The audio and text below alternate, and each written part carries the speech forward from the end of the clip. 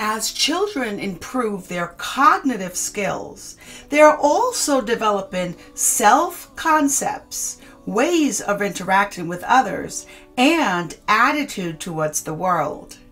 In this lecture, we will review social, moral, and emotional development. Understanding personal and social development is critical to your ability to motivate, teach, and successfully interact with students at various ages.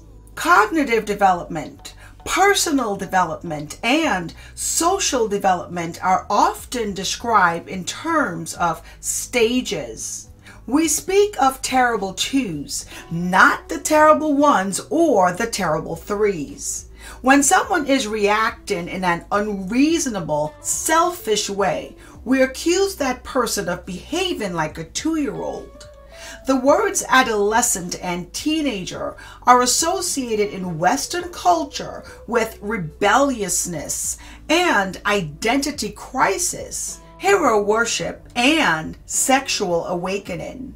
These associations reflect stages of the development that everyone goes through. In tracing the course of social development, some theorists have considered how the challenges of society and culture change as an individual matures. Following this path, psychoanalyst Erik Erikson developed one of the more comprehensive theories of social development. Erik Erikson proposed 8 stages of psychosocial development, each dominated by a particular psychological crisis precipitated through interaction with the social environment. Of these, 4 occur during childhood.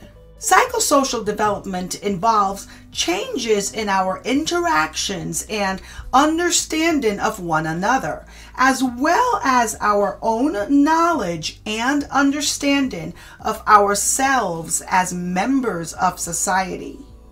Erikson suggests that passage through each of the stages necessitates the resolution of a crisis or conflict. Accordingly, Erikson's theory describes the basic issues that people confront as they go through life.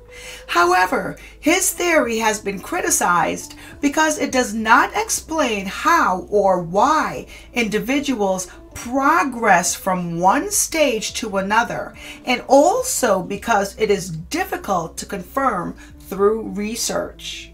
In stage 1, trust versus mistrust, the goal is to develop a sense of trust through interaction with caretakers. In stage 2, autonomy versus doubt, that's about 18 months to 3 years of age, when children have a dual desire to hold on and to let go. In stage 3, initiative versus guilt, which is about 3 to 6 years of age, children elaborate their sense of self through exploration of the environment. Children enter school during stage 4, industry versus inferiority, which is about 6 to 12 years of age when academic success or failure is central. In stage 5, identity versus role confusion. This is between about 12 to 18 years of age. Adolescents turn increasingly to their peer group and begin their searches for partners and careers. Adulthood brings stage 6, intimacy versus isolation. Then stage 7, generativity versus self-absorption. And stage 8, integrity versus despair. Erikson represents each stage as a pairing of the most positive and most negative aspects of the crisis of that period.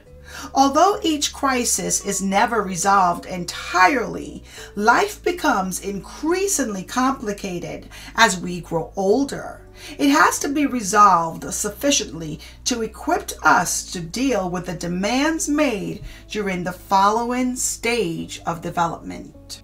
Now, let us review some viewpoints in moral development.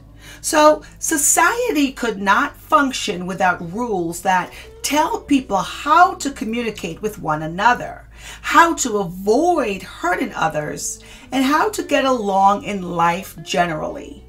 If you are around children much, you may have noticed that they are often rigid about rules. Things are either right or wrong. There is no in between. If you think back to your own life in middle school or high school perhaps, you may recall being shocked to find that people sometimes break rules on purpose and that rules that apply to some people may not apply to others. These experiences probably changed your concept of rules. Your idea of laws may have also changed when you learned people meet and debate and vote. The laws that are made one year can be changed the next year. How they are made. The more complexity you can see, the more you find exits. Just as children differ from adults in cognitive and personal development, they also differ in their moral reasoning. We first will look at two stages of moral reasoning described by Piaget, and then we will discuss related theories developed by Kohlberg. Piaget proposed that there is a relationship between cognitive stages of development and the ability to reason about moral issues. Piaget suggested that children around the world proceeded through a series of 4 stages in a fixed order. His stages included the sensory motor stage, approximately from birth to 2 years of age, the preoccupational stage from 2 to 7 years old, the concrete operational stage from 7 to 12 years of age, and the formal operational stage from about 12 years old throughout adulthood. As with these cognitive abilities, Piaget proposed that moral development progresses in predictable stages. In this case, from a very egocentric type of moral reasoning to one that reflects a system of justice based on cooperation. He suggests that as people develop their cognitive abilities, their understanding of moral problems also become more sophisticated. Young children are more rigid in their views of right and wrong than older children and adults tend to be. Now, let us review Kohlberg's stages of moral development. Kohlberg's stage theory of moral reasoning is an elaboration and refinement of Piaget's. So like Piaget, Kohlberg studied how children and adults reason about rules that govern their behavior in certain situations. Kohlberg believed that moral dilemmas can be used to advance a child's level of moral reasoning, but only one stage at a time. He theorized that the way in which children progress from one stage to the next is by interacting with others whose reasoning is one or at most 2 stages above their own. Kohlberg's stages 1 and 2 is the preconventional level. Children obey rules set down by others while maximizing self-interest. In stages 3 and 4, the conventional level, the individual adopts rules, believes in law and order, and seeks the approval of others. In stage 5 and 6, the post-conventional level, people define their own values in terms of abstract ethical principles they have chosen to follow. So, how do children develop socially and emotionally? Well, socio-emotional development in early childhood can be described in terms of Erikson's psychosocial stage. Peer relationships help children overcome the egocentrism that Erikson described as characteristics of the pre-operational thinking. Pro-social behavior includes caring, sharing, comforting, and cooperating. Parten identified 4 stages of play: solidarity, parallel, associative, and cooperative, that reflect increasing levels of social interaction and sophistication. Play hones children's linguistic, cognitive, social, and creative skills. In middle childhood, children may be seen as resolving the psychosocial crisis that Erikson described as industry versus inferiority. Schools become a major influence on development, a place where the child develops a public self, builds social skills, and establishes self-esteem on the basis of academic and non-academic competencies.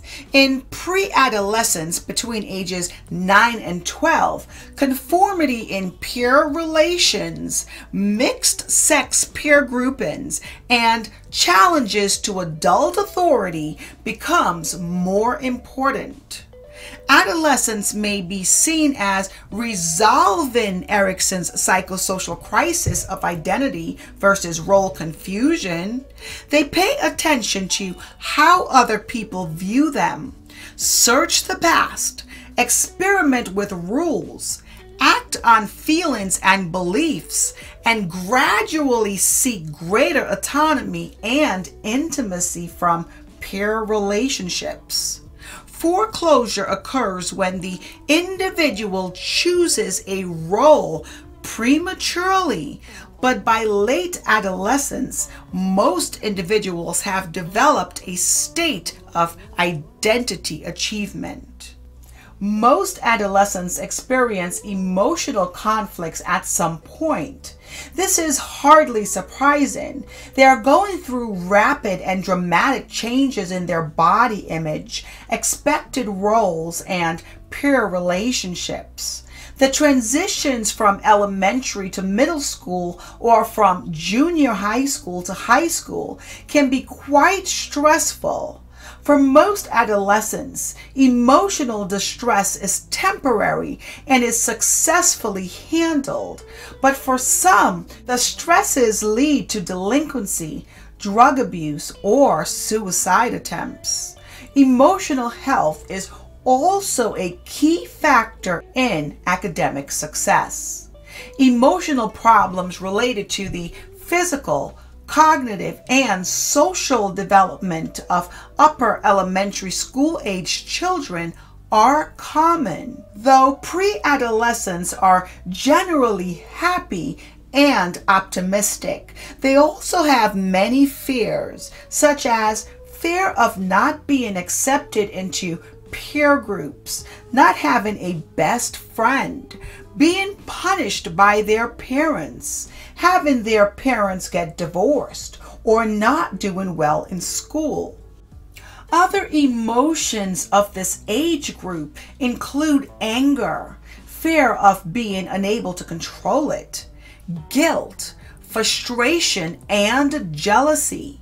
Pre-adolescents need help in realizing that these common emotions and fears are a natural part of growing up. Adults must let them talk about these emotions and fears, even if they seem unrealistic to an adult. Anger is a common emotion at this age and is displayed with more intensity than any other emotion. Adolescence can be a time of great risk for many because teenagers are now able to, for the first time, engage in behaviors or make decisions that have long-term negative consequences.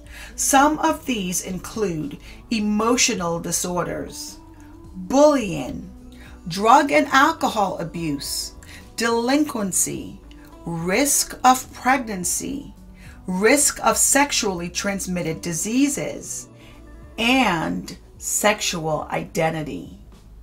Teachers can help students progress in moral reasoning by weaving discussions of justice and moral issues into lessons, particularly in response to events that occur in the classroom on a broader societal level.